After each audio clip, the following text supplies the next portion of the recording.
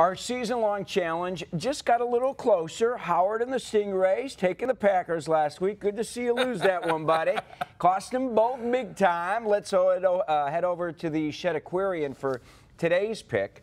We call it Under the Sea. And here's Pete McMurray.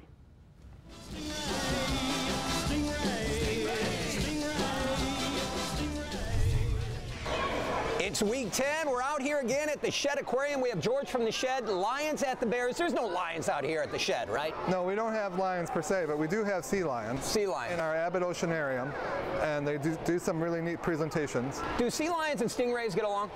They're usually found in opposite corners of the world, so they don't usually see each other too often. And do sea lions eat bears?